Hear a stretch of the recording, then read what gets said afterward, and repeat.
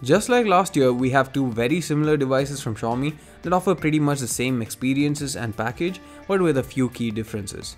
This is Sandeep from RevAtlas. Let's compare the Mi A2 and Mi 6X. Like the Mi A1 was based on the Mi 5X, the Mi A2 is also based on the Mi 6X. Both the smartphones share a lot of similarities and specifications, but we'll be focusing only on what's different. Let's start with the most basic and obvious one.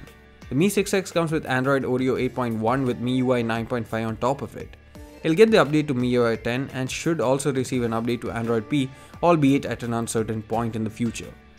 The Mi A2 on the other hand has Android 8.1 Oreo out of the box, but has a stock Android experience and is an Android One device. Although the A1 didn't exactly fulfill all the promises of an Android One device, the A2 is definitely going to get faster updates and security patches compared to the 6X.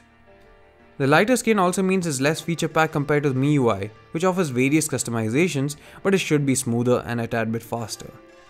Coming to the look and feel, they're both identical.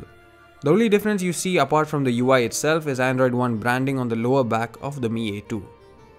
While the battery capacities remain the same at 3000 mAh, there's a difference in the charging standards, at least on the Indian variant of the A2.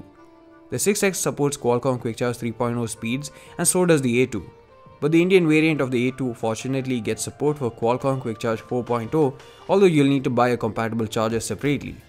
Not too many chargers on the market currently offer that standard, but at least it makes it future-proof. The Mi 6X isn't available globally, but the Mi A2 will be.